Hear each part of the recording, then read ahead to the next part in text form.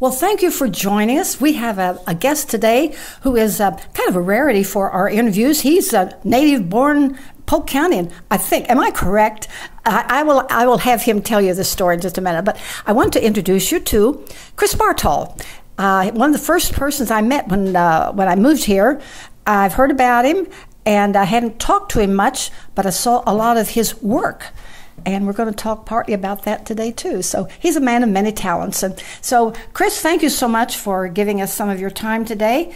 And first of all, you were born here in Polk County, were you not? No, I wasn't. We're off to a great start. Anyway, it's good to see you again, Deanie, and I hope we have the sound on this time. But no, I wasn't born here, but I got here just as fast as I could. My mother, who was raised here in Tryon,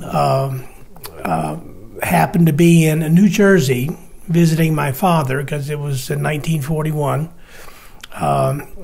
and we were she was in New Jersey when I happened to pop out, and I moved down here when I was about 1.5, I think. You didn't have much say-so in it, did you? I had very little to say about that. My mother was raised here. Her mom and dad were here. And, of course, when my dad enlisted in the Navy after December 7th, 1941, then she moved back here to stay with her mom and dad while my father was in the Pacific. I was born in July 41, and then the Japanese bombed Pearl Harbor in December, and I kind of had to think about that. Anyway, I say I'm from Tryon. Well, you moved here when you were young enough to almost be a native born. Well, pretty much so. I moved here. I mean, I visited when I was very, very little, obviously, but we moved here when I was about 3. And we lived, interestingly enough, in the house that my mother's father had built. Now, what was her maiden name? Her name was her maiden name was Erskine. Her dad was Ralph Erskine, and Ralph Erskine had built a house here in town called the Villa Barbara. And is it still standing? It is still standing, and my sister Mimi still has the house, still has the home place. It's called the Villa Barbara. It's on Erskine Road. And my grandfather built the house for his wife, Barbara Peedy, who was the sister of Donald Culrose Peedy, who was a naturalist and wrote many books, one particularly on Pearson's Falls. Anyway, to make a long story short, my grandfather's first wife had 4 sons. And when they were very young, my grandfather's first wife died on Christmas Eve, 1916. She had an infection. She got a small cut, and she passed away. And it was very discouraging for my grandfather, and he pretty much abandoned the house that he had built for them.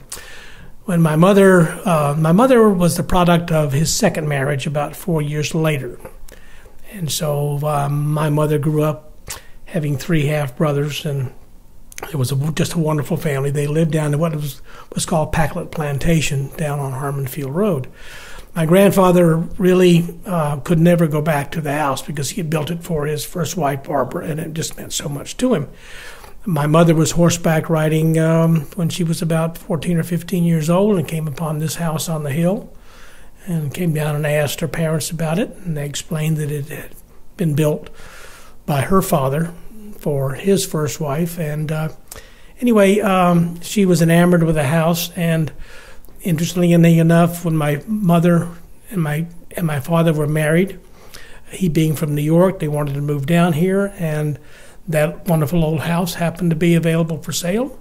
And my father's parents bought the house and the property as a wedding gift and that's where I grew up. Oh, how neat. That's a neat story. You have a lot of history. We could probably talk for hours just about that. And that's one of the reasons I love doing this, because we are getting people to talk about this history, and I think it's nice to hear it from actual relatives or descendants of these earlier people. So, but you have lived here then all your life since you were 3.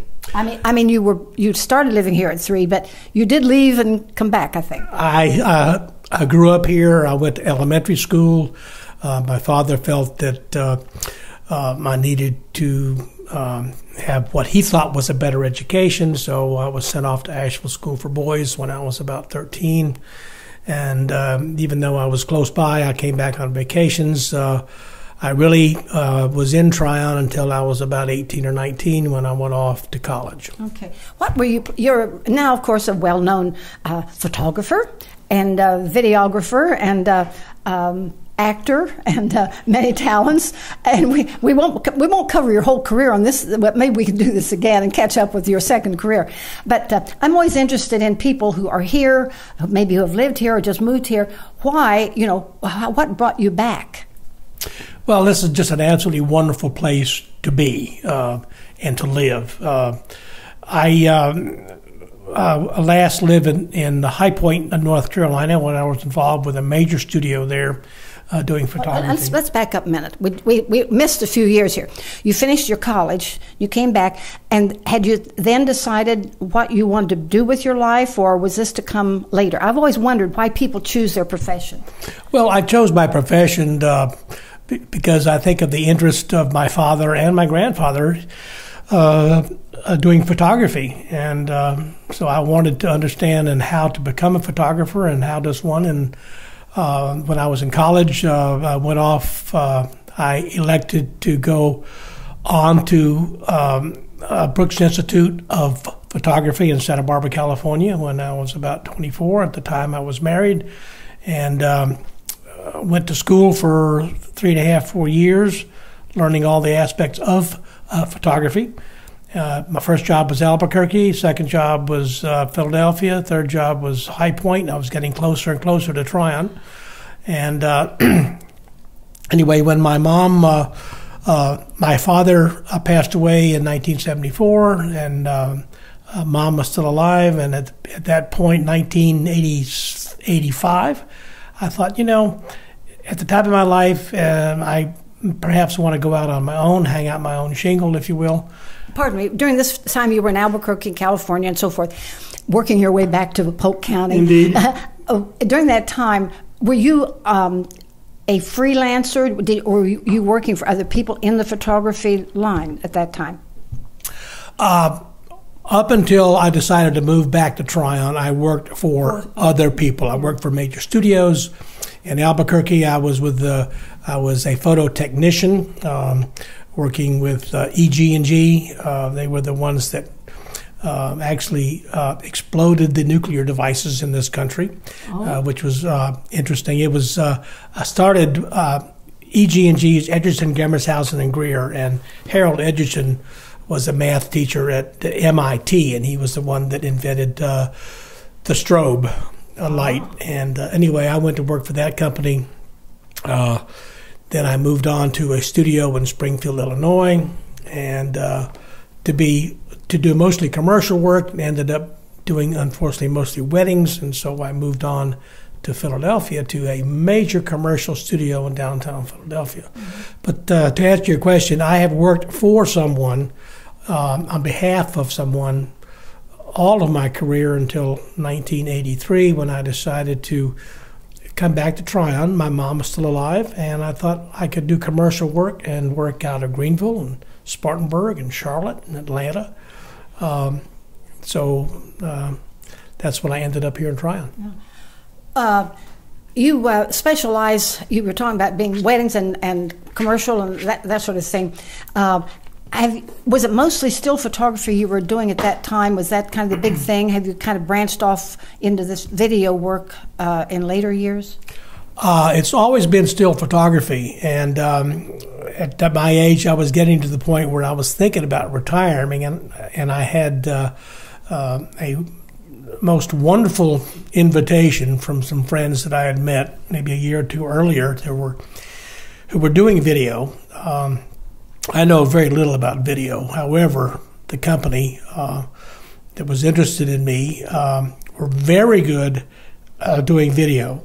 They were very good at editing, but they needed one more piece of the puzzle.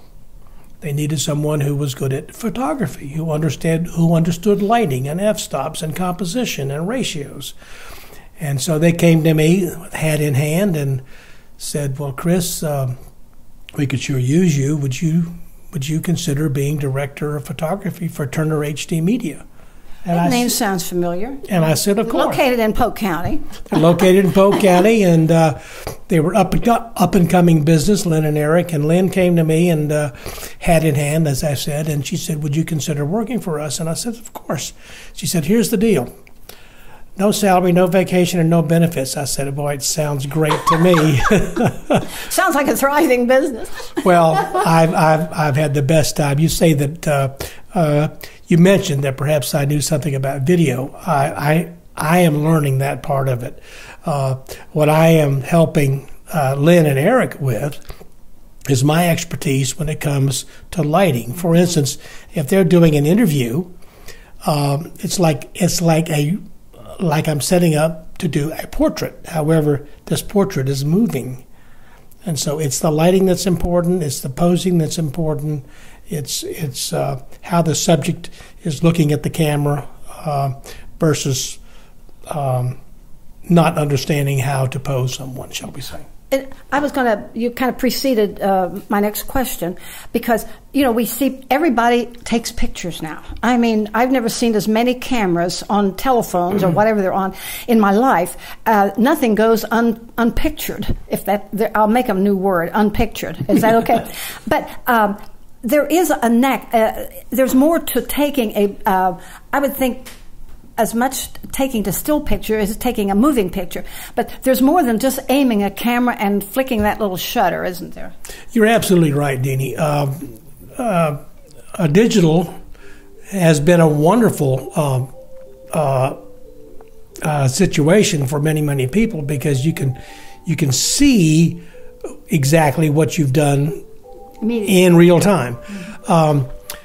Having said that, one that has a digital camera, whether it be a still or a video, does not make that person a photographer or a videographer. They're a picture taker. They're a picture taker. And it's like, someone that has a camera, but they go out and buy a very expensive camera with wonderful lenses. Unless they know how to take pictures in the first place, a more expensive camera is not gonna fill the bill. Not going to help them.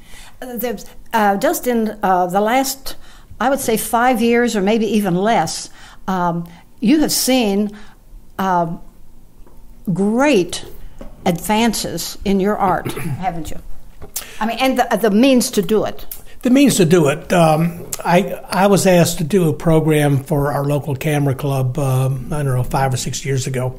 And they wanted me to talk about the difference between film and digital. And my story was that I said, "Ladies and gentlemen," I said, "nothing has changed in photography in 150 years." And there was this blank stare from everybody. And I said, "How you compose, how you understand lighting, how you understand f-stops and depth of field and shutter speeds, all these things, nothing has changed except for one of our tools." And the fact is that understanding that new tool is fine, but you've got to understand the techniques and everything involved to operate that tool. Well, photography has become an art. I mean, it's always been, but it seems to me that photography has come into its own in the last, I don't know how many years, but do you feel that there have been, that it's more accepted as a true art form? Am I wrong or right or what? Well, that's a very interesting question. I think that when photography first came on, back in the mid-1800s, the fact that that was not considered. I mean, art was oil or pastel or charcoal and things like this. Photography was not an art. Obviously, photography has become an art, and now that digital's here, I still think you can consider it an art. But what has happened is, if you understand Photoshop, anybody can take a picture and manipulate it to make it look better or different or whatever. So back, 15 years ago when I took a picture, I had light meters and I had color meters because when I took the picture, that was it. I mean, that was the picture I took, and there was very little. You didn't doctor it up. I could doctor it perhaps in the dark room when I did printing, but if you were taking transparencies or color, what you took was what you got. And, for many times you didn't know what you got until 3 days later when you got it back from the lab. That was too late. Nowadays, when you take a picture, you may not have to worry about all the color and all the ratios and all the exposure, because some of these new programs now, like Photoshop CS, you can manipulate it from the ground up. I mean, if you miss it by 3 stops, or if you don't have the right color, or if you don't have the right depth of field, you can still manipulate it. We could talk for hours on this. Photography is such a... he's going to get really wound up now because he just ate a chocolate-covered coffee bean full of caffeine. They're good, aren't they? What is the most difficult assignment you ever had to take? I don't know how to question this, or to put it to you as a question, but was there ever a time when you thought, I don't think I can do this, or the people you worked with, or the situation, or... is there anything that stands out in your mind? I have an interesting story. When I was in photography at a studio in Philadelphia, we did a lot of commercial work for ad agencies and such. And one agency brought us a cube of metal, 2 inches by 2 inches by 2 inches. And it was a metallurgy firm. And the advertising agency said, we need to have you take a picture of this cube and make it look like a diamond. I mean, really make it look wonderful. So that was my assignment. I shot it, and I thought it looked pretty good. And the client didn't like it. It's all right. So they came back, and I tried a different technique, and I thought it looked pretty darn good. Anyway, they came back, and he said, no, it just doesn't have the pizzazz. It just doesn't have the sparkle that we want.